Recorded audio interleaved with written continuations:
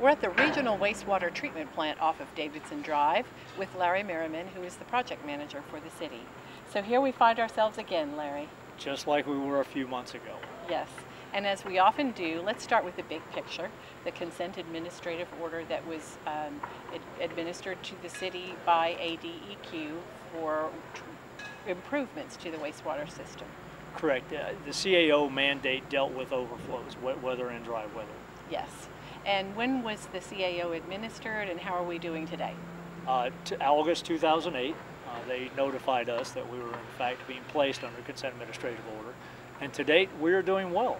We are actually on target at this point to achieve and comply with the mandate of having all those issues resolved January 2018. As you know, we meet with ADEQ and EPA individually each year. We provide them an annual report that gives status, progress, and future plans. And to date, all the feedback has been very positive. So they're happy with our progress? They seem to be. That's great. Well, over the last several years, we've made a lot of infrastructure improvements, including replacing piping, correct? Many miles. So what is your present focus as we approach that January deadline?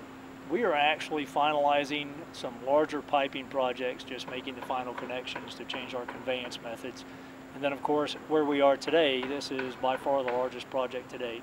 And this is installing ultraviolet technology as the final step in disinfection and treatment before we reintroduce this waste stream water back into the environment. So, in layman's terms, what is going on here? What's going on here is we are retrofitting our existing basins where it has been the use of chlorine gas to disinfect.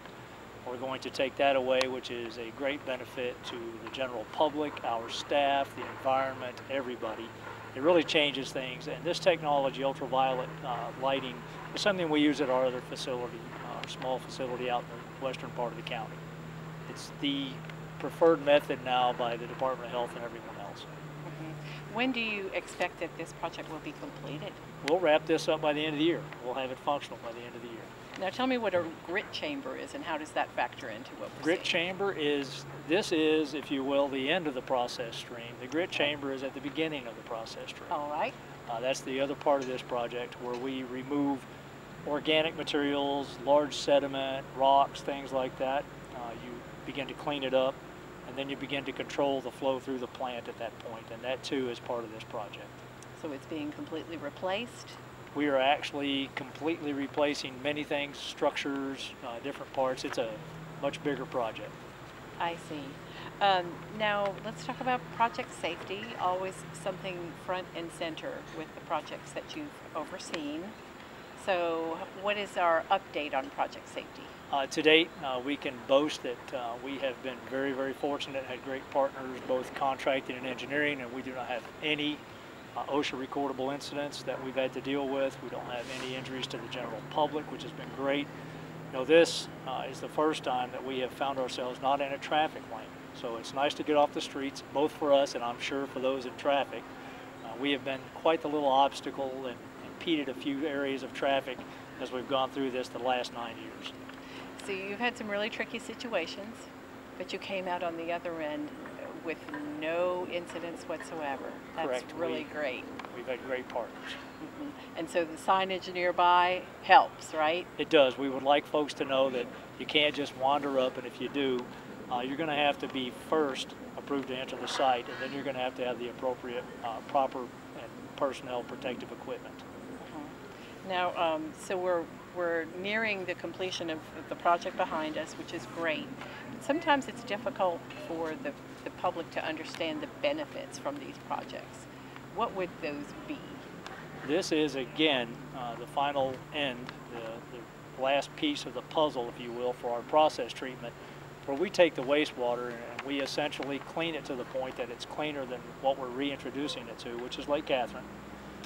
And we definitely want to make sure that folks understand this is all for the future as well as just dealing with these issues now. This project and the others, the board of directors, our senior management with the city, everyone has just been very, very good about looking at this long term, not just some short-term remedy, but a solution that's going to allow this facility to both grow and stay current with technology.